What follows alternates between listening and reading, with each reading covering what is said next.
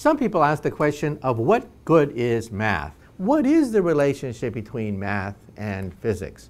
Well, sometimes math leads, sometimes physics leads, sometimes they come together because, of course, there's a use for the mathematics. For example, in the 1600s, Isaac Newton asked a simple question. If an apple falls, then does the moon also fall? That is perhaps one of the greatest questions ever asked by a member of Homo sapiens since the 6 million years since we parted ways with the apes. If an apple falls, does the moon also fall? Isaac Newton said yes. The moon falls because of the inverse square law, so does an apple. He had a unified theory of the heavens, but he didn't have the mathematics to solve the falling moon problem. So what did he do? He invented calculus. So calculus is a direct consequence of solving the falling moon problem. In fact, when you learn calculus for the first time, what is the first thing you do? The first thing you do with calculus is you calculate the motion of falling bodies, which is exactly how Newton calculated the falling moon, which opened up celestial mechanics. So here's a situation where math and physics were almost co-joined like Siamese twins, born together for a very practical question: how do you calculate the motion of celestial bodies? Then here comes Einstein asking a different question, and that is, what is the nature and origin of gravity? Einstein said that gravity is nothing but the byproduct of curved space. So why am I sitting in this chair? A normal person would say, I'm sitting in this chair because gravity pulls me to the ground. But Einstein said, no, no, no, no. There's no such thing as gravitational pull. The earth has curved the space over my head and around my body. So space is pushing me into my chair. So to summarize Einstein's theory, gravity does not pull. Space pushes. But you see, the pushing of the fabric of space and time requires differential calculus.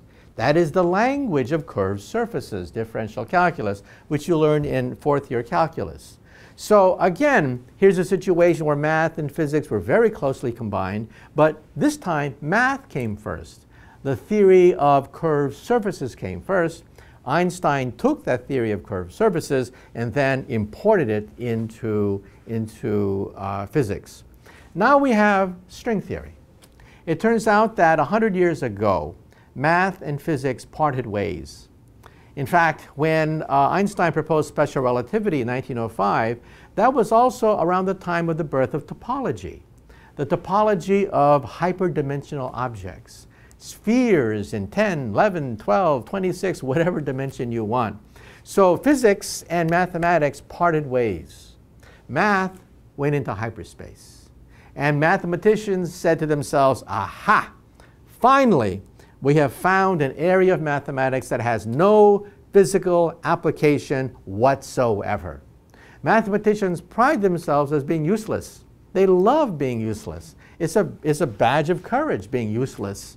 And they said the most useless thing of all is a theory of differential topology in higher dimensions. Well, physics plodded along for many decades. We worked out atomic bombs, we worked out stars, we worked out laser beams. But recently, we discovered string theory. And string theory exists in 10 and 11-dimensional hyperspace. Not only that, but these dimensions are super. They're supersymmetric. A new kind of numbers that mathematicians never talked about evolved within string theory. That's why we call it superstring theory. Well, the mathematicians were floored. They were shocked. Because all of a sudden, out of physics came new mathematics. Super numbers, super topology, super differential geometry.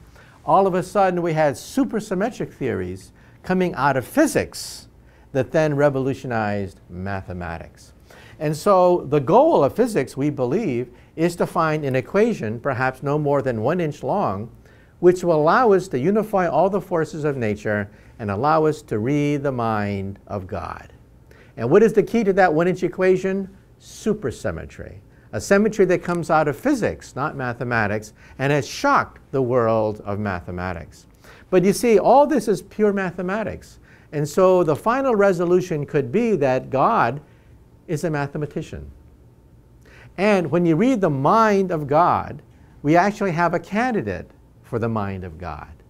The mind of God, we believe, is cosmic music, the music of strings resonating through 11-dimensional hyperspace. That is the mind of God.